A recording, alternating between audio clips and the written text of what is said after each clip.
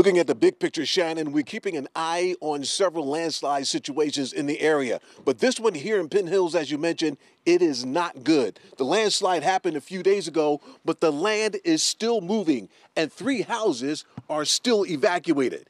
Meanwhile, this is the aftermath in East Pittsburgh. The landslide ruptured a water main yesterday. Trees, water, and debris rushed down the hillside beneath Route 30 and slammed into an apartment building on Electric Avenue. A 91-year-old lady and her daughter were inside one of the ground floor apartments and had to flee. Water was shut off to several apartment buildings, and the daughter of that 91-year-old woman describes the ordeal. A loud boom. Water hitting the window, like it was getting ready to bust the windows out. And when I looked out, the wood and the mud, everything was just floating down towards the window. And water actually came into your apartment? It came into the apartment, my neighbor's apartment, the hallway. It was horrible. We've had a soaking wet winter. Now we're going into spring. As you can see behind me, there's a lot of mud and it's just really wet.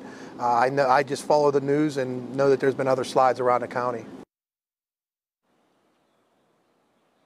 And emergency management in East Pittsburgh tells us that the water main has been temporarily fixed. In the meantime, this situation here in Penn Hills still remains pretty bad. Reporting live, Sheldon Ingram, Pittsburgh's Action News 4.